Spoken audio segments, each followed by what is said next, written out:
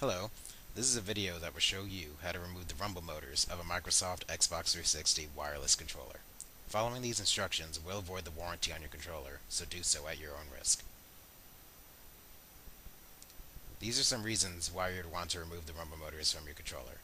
Doing so will make your controller significantly lighter, would increase the battery life of the controller, and assuming you don't like the rumble feature, removes it entirely from your controller. Now here is Joe Powell with the instructions on how to remove the rumble motors. Here are the materials you're going to need. We of course have the controller, and we have the Torx T8 with the security bit screwdriver. How we're going to start is we're going to flip the controller over and remove the battery pack and just place it to the side. I'm going to point out that there is a security sticker here with a barcode on it. I've already removed the sticker. Doing so voids your warranty, but you must remove this sticker in order to access this middle screw right here.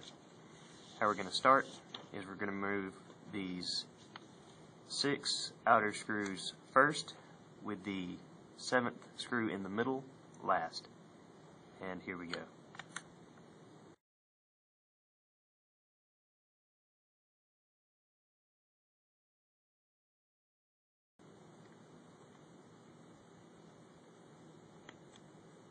Alright, we've loosened up all the screws, and some of them are still in there, but shouldn't matter.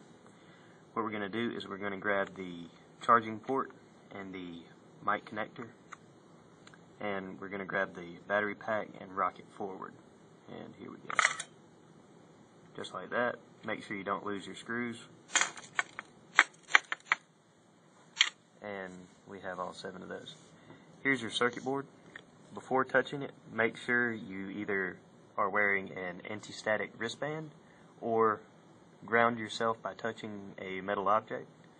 What I'm going to do is I'm going to touch the metal leg of the table.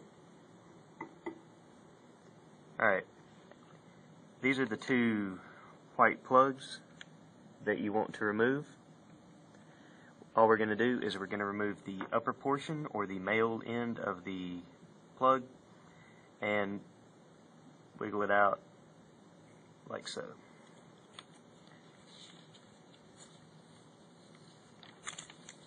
There's 1. There's 2. Now what we're going to do is take the rumble motors out, set them to the side.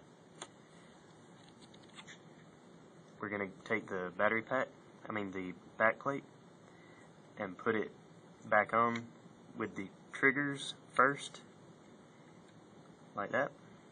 And you got to push the springs of the battery in and make sure this clicks down. We're going to replace the middle screw first.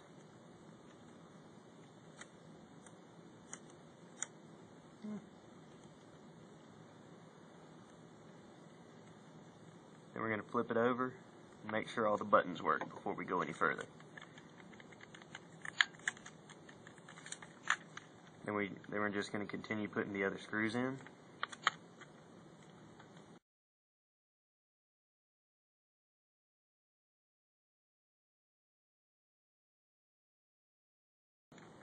Now all we have left is to replace the battery pack.